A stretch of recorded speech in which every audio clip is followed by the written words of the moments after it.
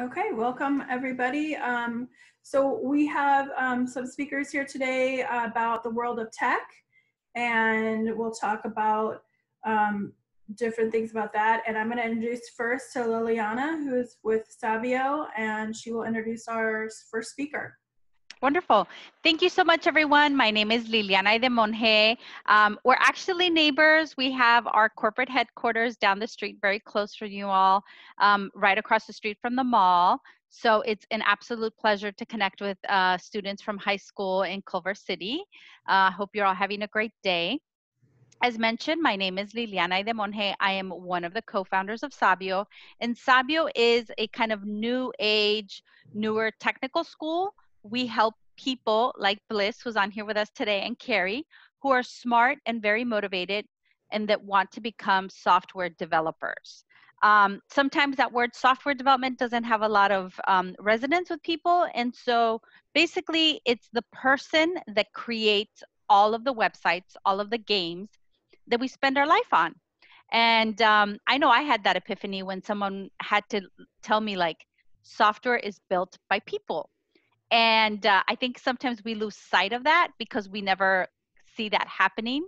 So I always like to make a point to just address people and say, hey, all that software that we're living on during the day, when you're doing your banking, when you're on YouTube, there was a person there stitching it together character by character. And as you know, you can use software to do many fun things. And today we have an amazing speaker. Her name is Bliss Jasmine. She's also local. And Jasmine recently completed our program. And we're going to ask her a couple of questions so that she could tell us how her journey to becoming a game developer. And we also have her site that we can share with you all. And so let's click it away. Bliss, tell us a tiny bit about yourself, unmute yourself, and tell us where you're originally from, where you grew up, where you finished high school. Hi, good morning. So I'm originally from LA. I grew up here, down the street from here, in South Central, technically. I graduated from Washington Prep High, and I am just, bleh, my brain's a little addled right now. No worries. What kind of I things were you interested in high school?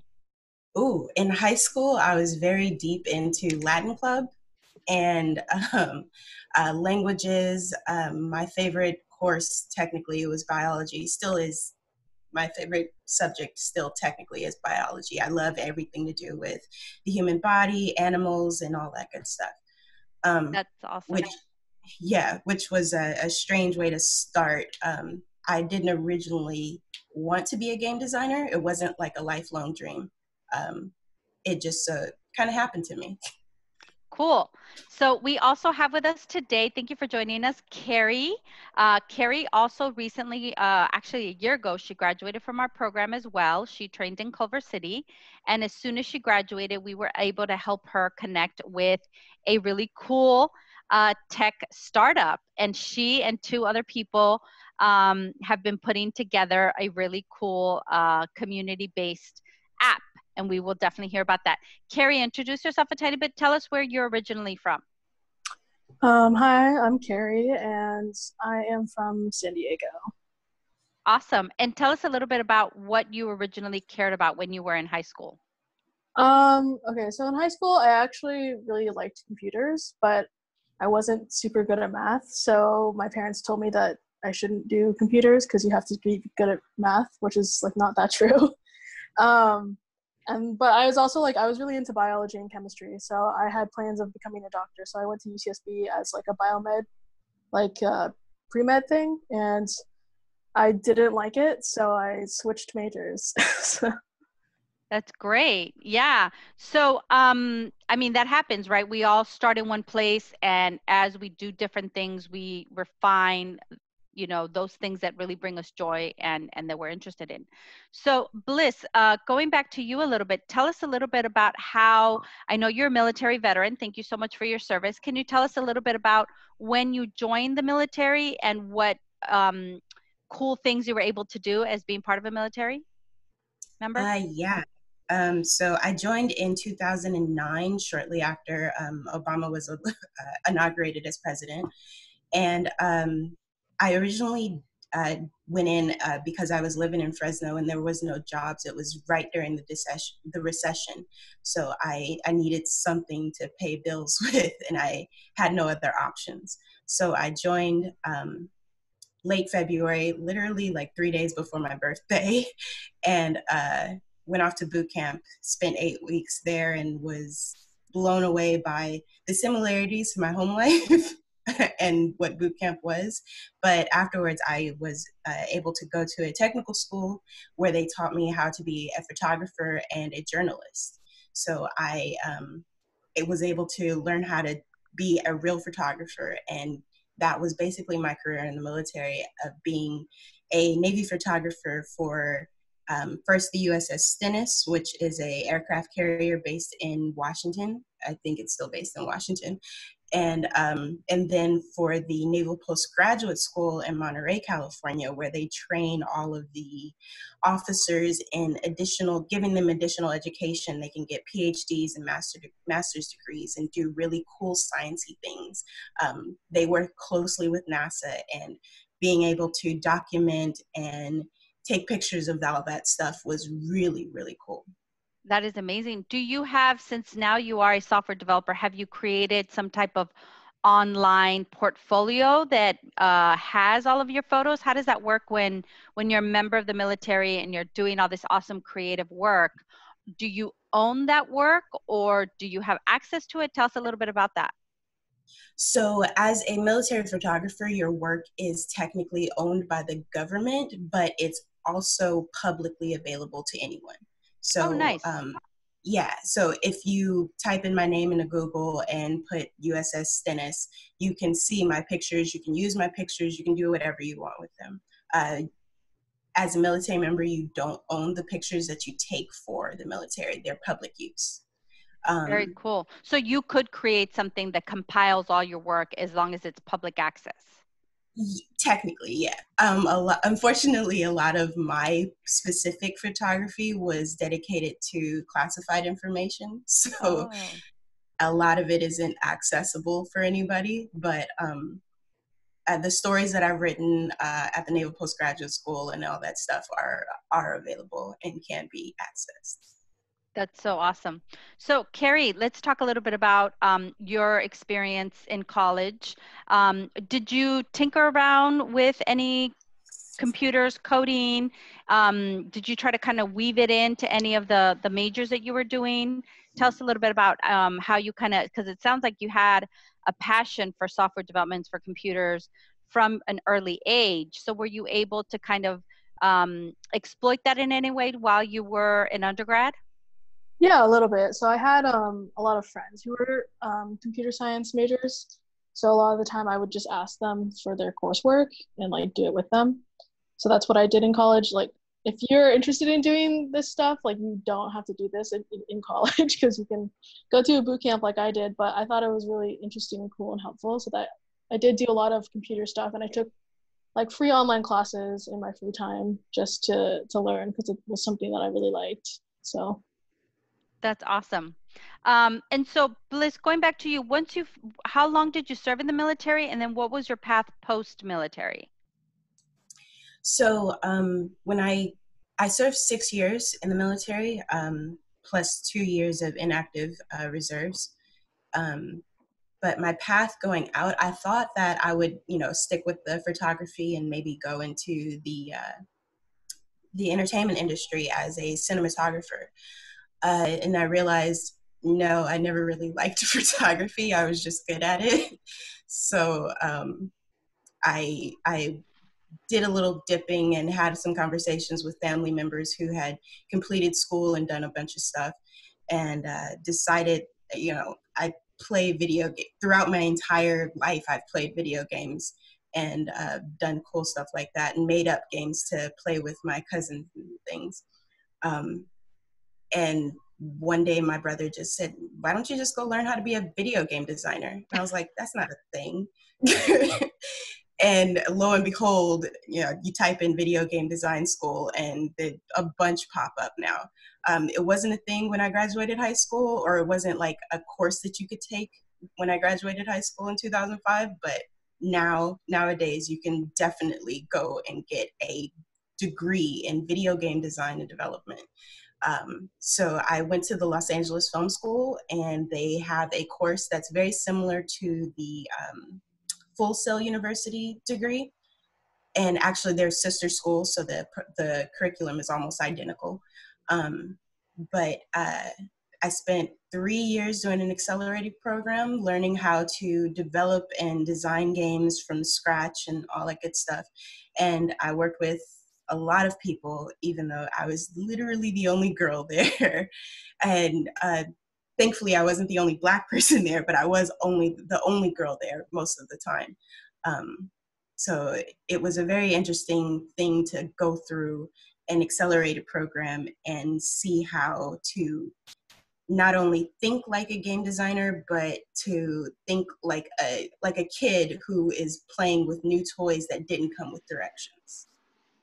That's interesting. Can you talk a tiny bit, you made these two statements about design and development. Can you go into that a tiny bit more for some of the students here that are thinking, like, what do those words mean? What are some tools that are different? Like, why is there a separation? And do you recommend that people kind of pick design or development, or do you need to do both? Well, you definitely don't need to do both. I chose to do both because of the way the games that I want to create for people don't really have a niche. It's very nichey. It's not something that people are creating right now. It's definitely not a Call of Duty type of thing. But as far as the difference between design and development is, design is the actual creation of the game world and the design of characters, the telling of the story, and the development part is where you actually take those ideas and you make them a reality. So when you're going to school to learn it, you want to make sure you choose what it is you're trying to actually do. So I wanted very much to have that designer's mindset so that I could fully know how to create my own games. And then I went to Sabio because I wanted to know how to put those games on the internet and make a fully functional game that by myself without having to worry about, selling my ideas to a company that's going to maybe not do it exactly how I want it. Awesome. Thank you for that. Carrie, going back to you, can you tell us a little bit, once you finished college, what were your plans and what did you end up doing post securing your degree? So my plans originally were to go to law school. Both of my parents are lawyers, and I actually took the LSAT and everything and applied, but that wasn't really a passion of mine. It was more just I felt like I should do something after college. And the degree that I got is global studies, so it's international relations sort of. So you either go to grad school, you go to law school, or you get a job in marketing or something, which I wasn't interested in.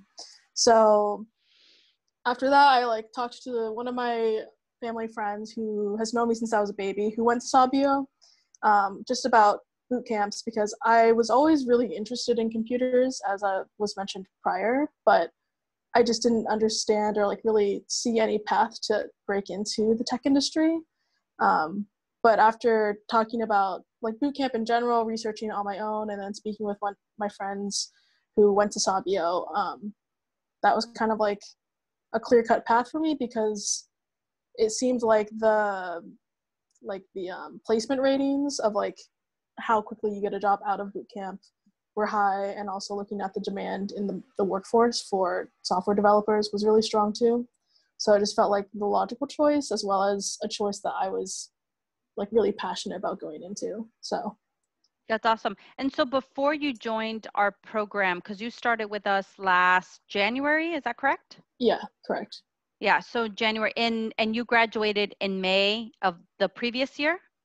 I graduated in June 2018, yeah. Okay, so you had about 6 months Did you do any like free online classes? Like what are some actionable steps that you took in those 6 months to kind of explore your options and then say, okay, I've decided I'm going to learn to code and become a professional? How did you make use of those 6 months from graduating from your college to enrolling in a software development program like Sabio? Right. So a lot of that time was spent just researching boot camps in general, because it's a pretty it's not a negligible amount of money that you're paying for these programs. So I wanted to make sure that it was worth it and that I was going to pick the right one. And I actually originally was going to go to one in San Diego, but they got shut down by the California state government because they weren't they basically weren't following the rules of like what you need to be like a accredited institution. And thank God for that. But I actually went through all of their pre-work and I was interested in it and I completed all of it. I met with the CEO, and then like a week after I met with him, he was like, we're actually not accepting students now because we're getting shut down. So those were the steps that I took, and I was already pretty invested in it. Luckily, I didn't pay for the pre-work, so that's good. That's but awesome. Continue. And did you do any online classes that you liked and that you recommended that you think might be good for people who are just starting to think like, hey, maybe I might want to do software development? Are there any like tools that were good for you that you thought were engaging and helpful? Yeah, so I really liked Free Code Academy. It provides a lot of like really basic tutorials that can help you really just like get a taste of what software development is like without really diving too deep into it. And they hold your hand a lot, so it's really helpful and can help you kind of just get a glimpse into like what software development looks like. I also took a couple of free courses on Udemy, and then the Harvard CS50 class, which is free for like anyone who wants to take it, is also really helpful, and that goes a little more in depth into like actual theory of CS. If you're like really want to dive a little bit deeper than just like tutorials on Free Code Academy. That's awesome. Bliss, do you have, did you ever participate or use any like free online kind of very introductory resources that you've come across that you think are might be a good resource for students that want to start thinking about possibly dipping their toe in the game development and design world that you'd like to share with us? Actually, I didn't dive into any of those things. I had been a heavy D&D player for the longest Dungeons time. and Dragons? Yeah. So I learned a lot of the basics from playing games like that, because a lot of what you have to do in tabletop role-playing games is you're not reliant on actual like visuals or anything. You have to make up that stuff off the top of your head.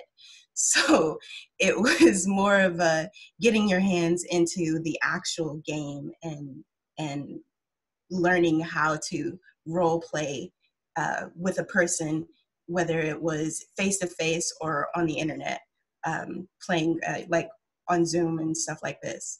So when I was looking at design schools, the first thing I looked at was stuff on Udemy and watching YouTube videos of game devs that post their game diaries or dev diaries on YouTube. Got it. Very cool. Thank you for that. So if you want to be a game developer, go and buy Dungeons and Dragons so that you can learn some very fundamental concepts of game theory, probably, as it is the most classic role-playing game. So let's chat a little bit about what your experience was learning how to code, becoming a software developer in a 3-month intensive program. Bliss, how was that? You know, what does that look like? What is that school? What does a coding boot camp look like compared to the formal education that you received at the film school that you went to? Can you talk a little bit about that to give students an idea of what that experience is like? Well, it's very a fish out of water type of experience at first. When I was looking for coding boot camps, I was looking kind of for the same teaching style that I was used to, which is more hands off. You do what we show you the basics, and then you go off and do something, and then we'll show you a little bit more, and then you go off and do something. But as far as what it started, the pre-work is what I probably had the most issue with, because I'm a very visual learner, so I need to see somebody do it and then I can do it. So trying to figure out how to just read what was asked of me and then type it out into this foreign language that doesn't make any sense, because it's more symbols and numbers and letters and stuff, and just throw it all together and it somehow works like magic. But it was definitely a very fish out of water type thing. But as the weeks went on, it wasn't even, actually not even weeks, as the days went on, the more I was exposed to the wording of what the language of coding and what was being asked, I was able to kind of grasp the little straws that I was given and turn it into something that actually functioned on a web page. Did some people describe getting like a little bug when you like type something and then it works and something happens and you're like, oh my God, I did that. Do you remember that moment? Did you have that kind of a moment? Because I've had many students that talk about that. When it first happened, it was like, I literally stood up and was like, yes, I did it. But I still have those moments. So it's not something that is like, you have it one time and then you're like, okay, this is it, I've got it. No, it happens literally throughout your, even not learning anymore. I still have, you struggle with something and then it works and you're like, yes, okay, moving on. You try not to celebrate so much, but it's those little things. One line of code can break everything, to the point where I believe I got stuck for like several hours, and I know I should have just asked for help, but I didn't. And then I finally asked for help, and it was because of one little letter was out of place, and deleted that one little letter and everything worked. And I was like, oh my God, why didn't I just, okay, let's move on. We got it working. I can steam forward. That's awesome. That's awesome. So when did you finish the program? I finished on May 15th. So just literally this month. Okay, awesome. Congratulations. Carrie, tell us a tiny bit about your experience. I know you had a cool group. Maybe there was like 10, 15 people, your senior instructor. What was it like learning to code in a structured environment for 3 intensive months? It was a lot. I mean, it was like 10, 12-hour days, because I would usually get there kind of early. But it was really fun. It's definitely feels, at the beginning, you feel like you're drowning, because you kind of are, but you figure it out, and like the instructors are always there to help you out, and they kind of know when you need help and when you can figure it out yourself, so that's good. I really enjoyed it because it's very hands-off, and like you can teach stuff yourself and like learn it online. So it's a lot of like being resourceful and dependent on yourself, which is really good. And then when you're super stuck or like you need more guidance, like you can ask the instructors, and they're very helpful, like happy to help. And they also don't give you the answer right away, which I really liked. They kind of just give you like breadcrumbs and like you can figure it out, like, and guide you towards the direction of like fixing it. But I thought it was really enjoyable. It was cool. I liked my cohort a lot. How big was your cohort? How many people were you in a group with in a classroom? I think it was like 16 maybe, around there. And did that, like, how does like a coding boot camp for these young students that we have here today, how is it compare going through like an intensive 12-hour day versus, you know, like a week at a university? What is that experience like? Is it just really different? Is it both fun and unique? You still build relationships. What is that comparison for these young people who are about to embark on their next journey?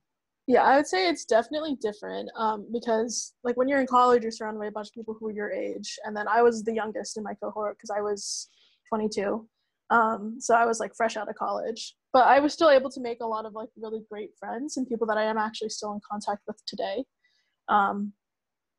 It's different because it's so fast paced. Like when you're in college, you're working a lot, but you get breaks. At boot camp, you kind of are just going all the time. And it's really for the benefit of yourself because you're the one who's paying the money for this. So like, of course, I want to get my money's worth and perform.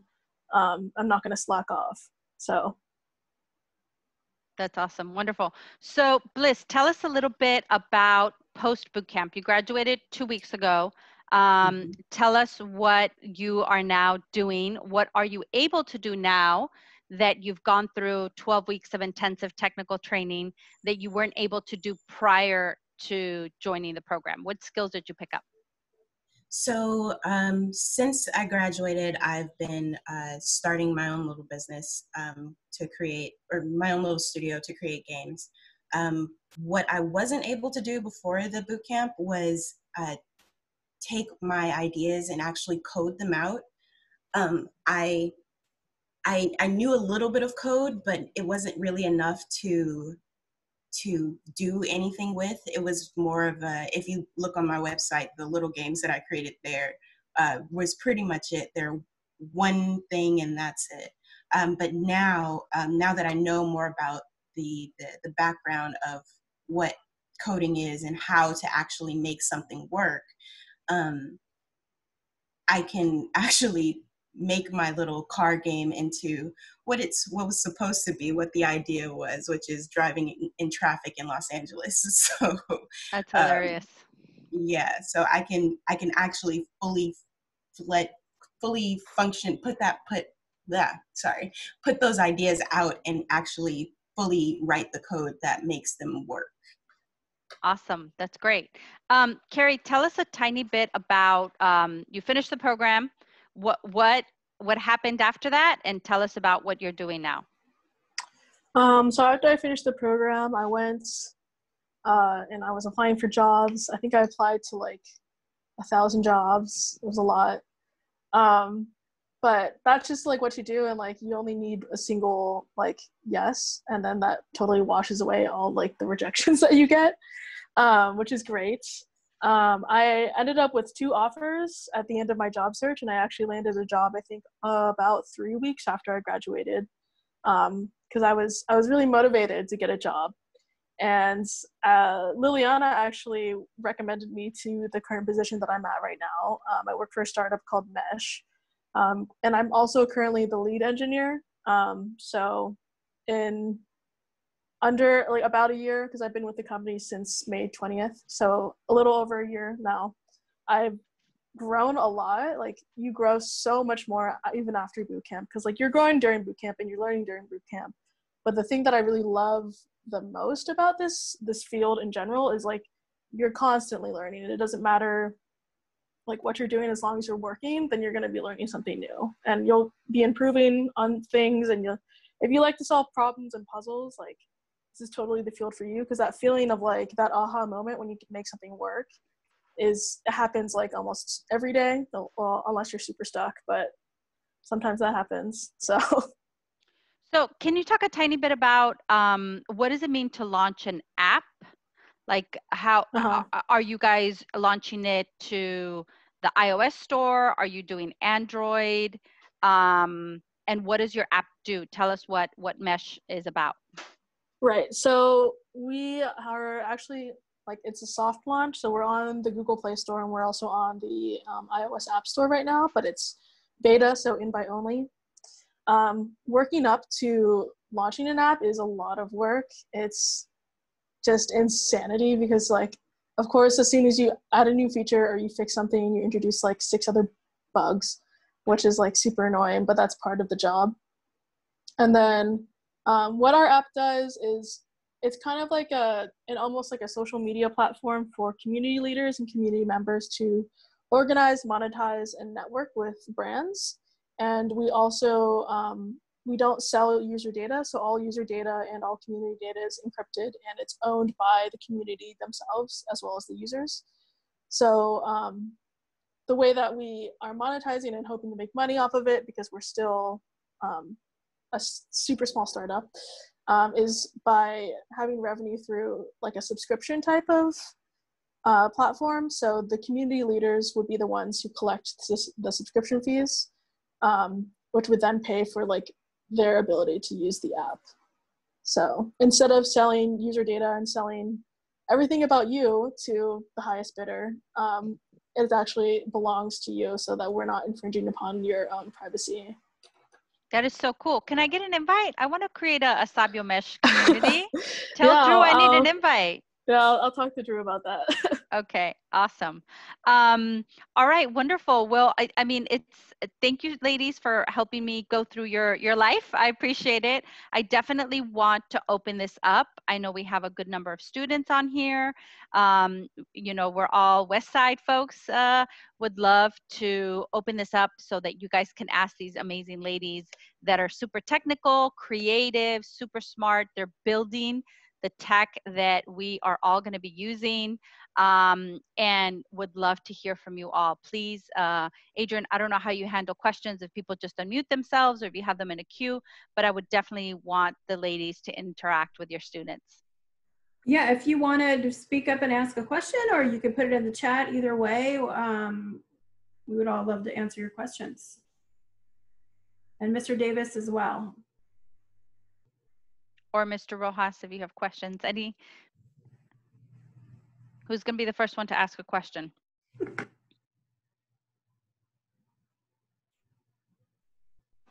Well, I see a question in the chat and it says, which boot camps do you recommend?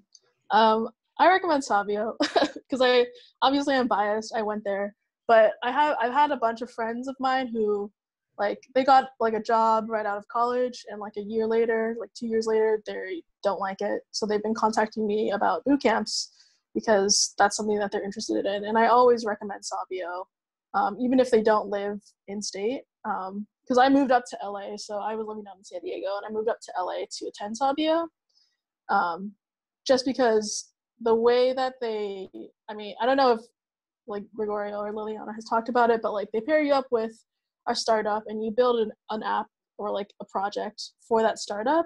So when you go into like looking for a job on your resume, you list that you actually worked for a startup, and it's more different from other boot camps where they kind of have you do a bunch of like self-guided mini projects that don't really have a lot of meaning. Like they'll have you make a tic-tac-toe game, which like everyone can make. You can like go on to Free Code Academy and learn how to make it. And it's just, it doesn't pull a lot of weight on your resume, whereas Sabio does. And also the community that you get with Sabio expands like way past graduation, at least for me, because you can decide whether or not you want to continue to participate. But I think it's a really valuable space and something to have access to. So I totally recommend Sabio. But there's one boot camp, like you will often see like, it's called like Trilogy boot camps, where they partner up with like a university and they have a boot camp. And I don't recommend those like really at all. One of my friends went to one and it's kind of just like, they do sink or swim, but the instructors don't help you that much and they don't really help you with the job search after. So. I have a question. Yes, question. First of all, thank you for nice words. Can you tell us a little bit about, I wanted to ask, I guess the question is, tell us a little bit about like what's your regular day, but also like what's the most surprising thing in your day, in your day-to-day life as a developer that, again, it was surprising that you didn't really, you weren't really expecting now that you're there? So my day-to-day is like I code all day basically, and I have meetings a lot with the product team too, but it's mostly coding. So that's what my day looks like, but I love it because it's just like solving logic puzzles a lot of the time and building stuff, so it's really creative too. The most surprising part of my day-to-day, I guess, is how quickly time passes because I really do love what I do. So like I wake up and start working and then it'll be like 7 p.m. at night and I didn't even notice. So then I stop working, but it's just like how much I love my job is really surprising to me, and I think I'm very grateful for that as well. Oh, wonderful. And I'd like to kind of echo what you said about the field and what we do on a day-to-day. It's called computer science, but there's a lot of design, right? In the science that we do and the hard ones and zeros that we work with, there's a lot of design that you have to really bring creativity to what you code and how you code. So you get to flex a lot of different muscles as a software developer. And so that's what I wanted to add. I'll leave it for the students to ask more questions. Bliss, do you want to chime in and tell people what is it like to be a game developer for 8 hours a day? So I actually have worked at a game design company. A lot of what I did there and what I'm doing now is not specifically coding. I do code. I make myself code at least 3 hours a day at the very minimum. Sometimes it goes longer, but a lot of it is actually writing out like problems and like Carrie said, solving logic issues. Like for instance, I have a little dungeon game that I've been working on and I literally, you have to play the games in order to make sure that they work. So I spent a lot of my day designing a game and then playing it actually. As my mom says all the time, all you do is play. And I'm like, yeah, but it's work. So it's fun. And sometimes I get a little carried away and start playing a little too much, and then I have to reel myself back in. But yeah, a lot of it is solving the puzzles that come with what makes a game fun, and then making those changes that will make it a little bit more challenging than it would be if you were just to put in cheat codes and let stuff go, do whatever you want. So we got a question in the chat. What are your favorite programming languages and why? Carrie, Bliss. I work with a lot of JavaScript right now. It's definitely not my favorite language. I actually really don't like it. But it's just the language that we work with React Native, so it allows us to develop iOS and Android and web all at the same time with the same code base. So that's why we're using JavaScript, and we're looking to switch over to TypeScript. I really like C#, or really any kind of strongly typed language. So I really like Python too. Reasons why is just type checking makes it a lot easier to find bugs. And at least with C#, when you can catch bugs at compile time, that really helps. So that just helps with debugging. But a lot of favorite languages is kind of a interesting question, because a lot of the time when you talk to really more experienced programmers, like my boss, so he's been doing it for 25 years. He's like, I'm language agnostic. I just choose the best tool for the problem. So it's really not so much about the languages that you know, but picking and always being willing to learn new things, because you can pick up new languages super easily in this field. Yeah, same. I don't have a specific language that I love to code in. I prefer a couple of languages. JavaScript is also not my favorite either. It's just a little too loose. So you have a lot more leeway to make mistakes, and that leads to a lot more bugs and a lot harder time finding them. But yeah, definitely C#. Are you using C# to build your games right now? What languages are you using right now on a daily basis to build your games? I originally was using C#, and I still use that as the base code, but since going to Sabio, I've learned that it's a little bit more easier if you use React Native and JavaScript. So I'm in the same boat as Carrie. I'm painting through it because it's a necessary evil, but definitely using a lot more JavaScript than I would like to. Awesome. So someone asked a question for me. Vasilia wants to know, in the bootcamp, do you choose languages? We have two options. You can choose JavaScript or C#. And as Mr. Davis is mentioning, C# is similar to Java that you guys are doing in computer science, which is great. The other question is the bootcamp equivalent to how many years in university? So we actually have a program that we're about to launch with National University.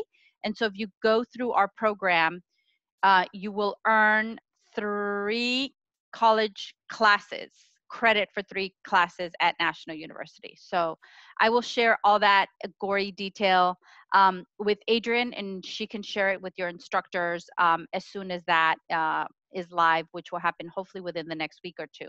So there is a way for you to go through our program and get equivalent of 3 college courses. Can I add on to that?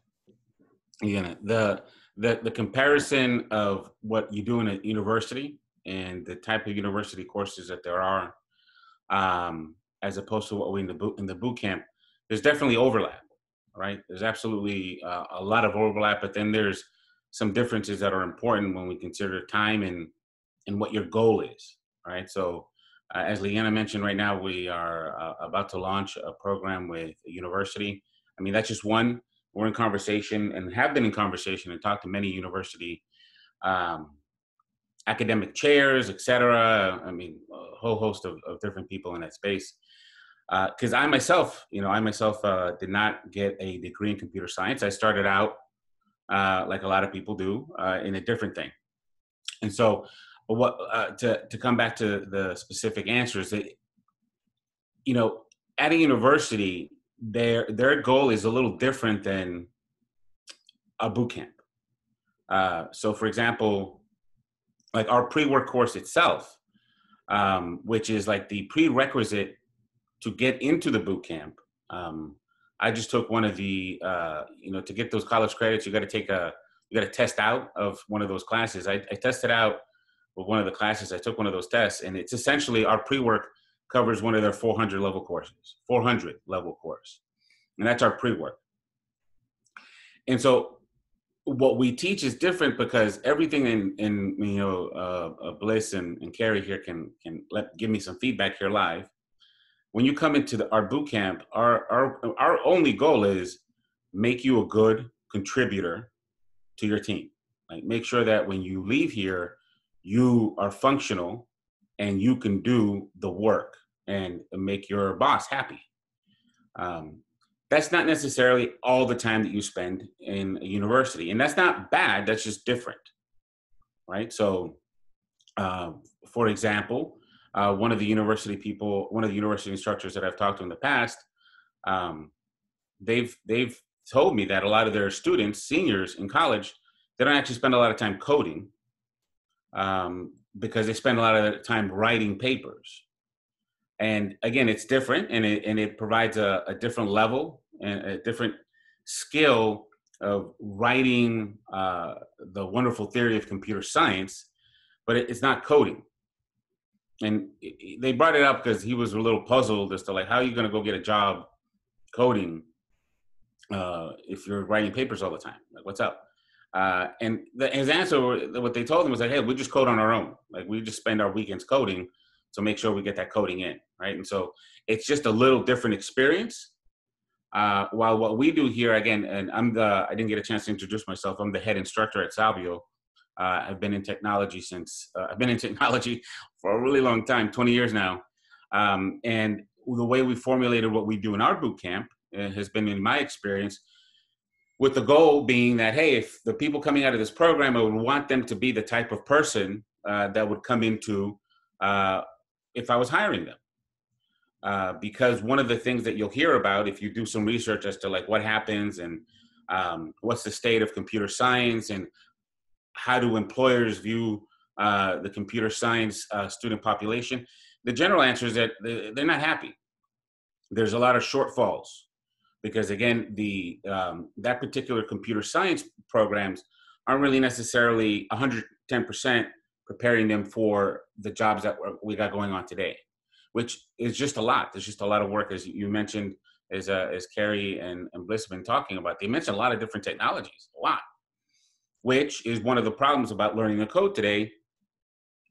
What do you do? How many different languages could you possibly write in? I mean, there's JavaScript, and then there's TypeScript that's going to write JavaScript for you. And there's just so much going on that it's really difficult for, academic programs and curriculums to kind of keep up with all the changing needs. I don't want to talk too much. I could talk about this stuff forever, so I'll leave my answer there. Thank you for that. Anyone else have any other questions for these ladies? One thing that we haven't talked about, and that it cannot be taboo, we got to talk about dollar bills.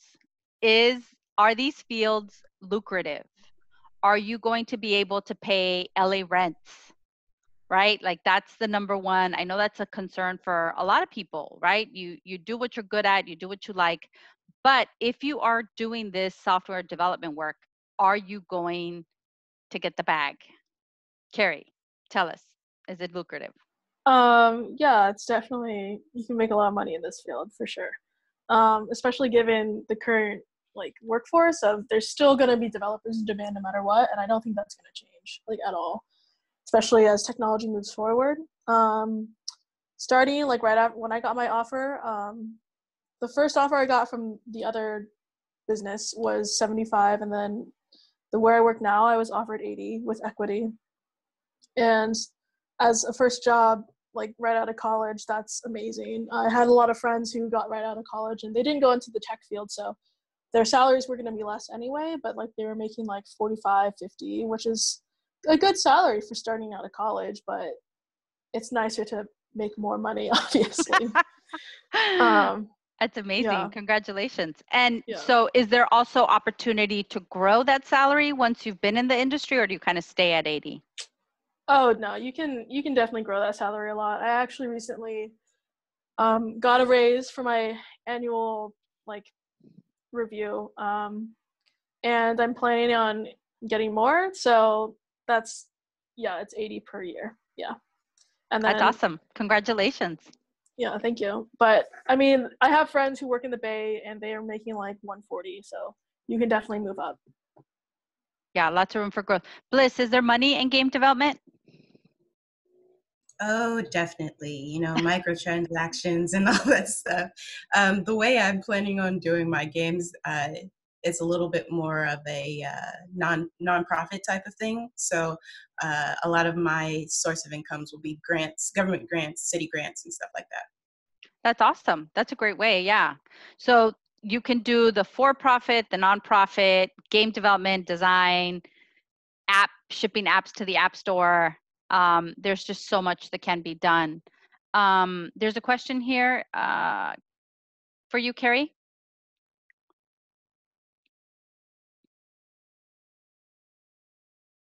So I'm just going to read it out loud. Did your college degree make a difference in getting your current position? I don't think so. I mean, no. My college degree was literally just like international relations, and it was something that I'm still really passionate about, but it didn't help me get my job. So there's like so many of my friends who all graduated and they're working in fields that are not related to their degree at all. I went to University of California, Santa Barbara, UCSB. UCSB. Yeah. If I may add in here just some more stats about this, the median salary coming out of our program, the average salary coming out of our program is $73,000. And why is that important? That number is important because I think the median salary in LA is close to like maybe $58,000, $60,000 for a household, right?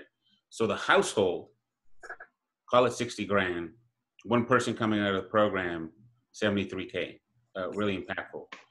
What Carrie just answered the question about the university. It's always really hard for an individual to say like, well, if I would have been a different person, how would things have shaken out? Because you just don't know how people are looking at you. So that's really a hard question to factor in. We'd have to get her boss and make sure her boss is being honest about the whole thing and see what the boss says about that. So it's difficult. But what I will tell you is, we've had a lot of people under 21 come through our program that don't have a degree. They have a high school diploma, have zero or random number of community college years, right? So we've had students that, went like one semester to 4 different community colleges. It's an interesting thing what happens after you leave high school. There's a lot of different roads. But even the folks under 21, they come out and they make really good money.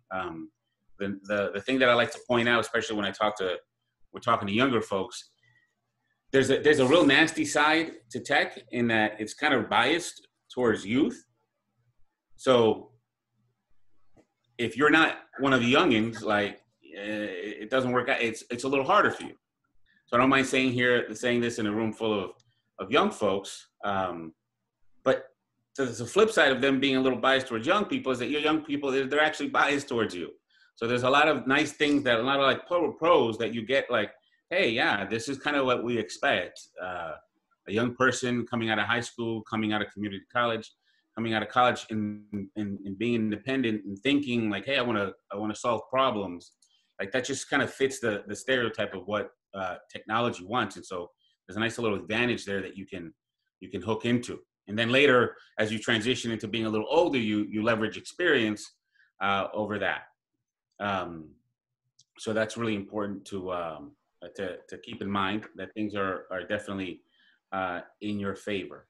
And then once you go there, one of the things that Carrie mentioned, I believe, is you're always learning, right? So sometimes people ask me like, what's the catch? It seems a little weird. Everything seems so great. The catch is you always got to be learning. Like you always got to be learning. Like the stuff that you're doing today, stuff I'm going to go back and when I start coding in today, and Bliss and Carrie, what we're going to do is we got problems to solve, and these problems are going to get solved with coding. And sometimes the coding that we're going to be doing is new because it's a new language, and sometimes it's just going to be a new problem, right? With new variables that get introduced, and we go and solve that with code. That's all what we do. And so you learn more every day. And that's really the downside to it, that you just got to be willing to set up to be like, hey, in the morning, you're going to wake up, get your coffee, and you're on. Your mind's got to be on. And you got to be working on throughout most of the day. Now, nice thing is that, you know, people really love you because you do a lot of, I have been talking to Carrie about her job, and I know her boss loves her. When your boss loves you and really, really wants you to come into work the next day, there's a really nice feeling that you get knowing that you're appreciated at a certain level, and that, you know what, your job is going to be there, right? Your job is going to be there. I think you all, even though you're young, you might already know one or two adults that feels like, man, is my job not going to be there tomorrow? Or you feel stuck, right? And so knowing that your job is going to be there, or that you're not stuck and you have some choices, is a really important thing to consider about these fields in technology. Yeah, Wonderful. Just to add on to that, yeah, just the whole like knowing your job is going to be there. There's also a lot of like, even if you don't like your job in this field, there's so many other jobs. Like, you can't really say the same about other fields. Like, I could probably quit my job today. I'm not gonna, but I could, and I could probably easily find another job within a month. Like, there's a lot of options for you to grow and expand. Whereas some career paths, like you get that job and you move up 2 or 3 times, but then you're like that for the rest of your life. That's awesome. Well, thank you, ladies. Thank you, Bliss. Thank you, Carrie. I really appreciate you making time to be so open and frank, sharing your story with these students. I think it's so important to get people to interact. I have added my LinkedIn. LinkedIn is where professionals network. So I'm sure you all are going to start to delve into that world. Please feel free to connect with me there if you would like. We do also have a free JavaScript class, which is a great way for everybody to just begin doing some front-end development. It sounds like a lot of students here are already doing Java, which is amazing. So if you pair some JavaScript with some Java, then you full stack web developer, you add a little database to that, and you can create amazing things online. So that class is completely free. It's 14 hours of JavaScript concepts. And then you also will get access to some free office hours. If any of the instructors are interested in having us do a workshop for you all, we would love to do that as well next time to make it a little bit more technical with Gregorio. You can find these two ladies on LinkedIn as well. And I posted Bliss's site. Hopefully you will be posting some additional games that we can all play with and provide feedback for you in the near future. As I mentioned, Sabio is right down the street. We're right across the street from the mall in Culver City. We definitely want to be good neighbors. We've been interacting with your counselor for a couple years now, and so we're really excited to have this opportunity to share things with you.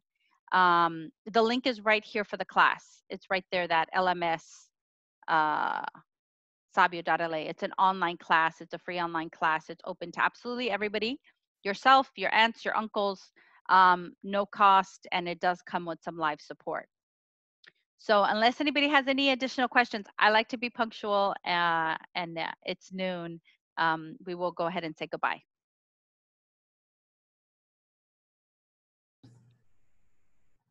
Thank you, everybody, for coming. And yeah, we'll talk soon.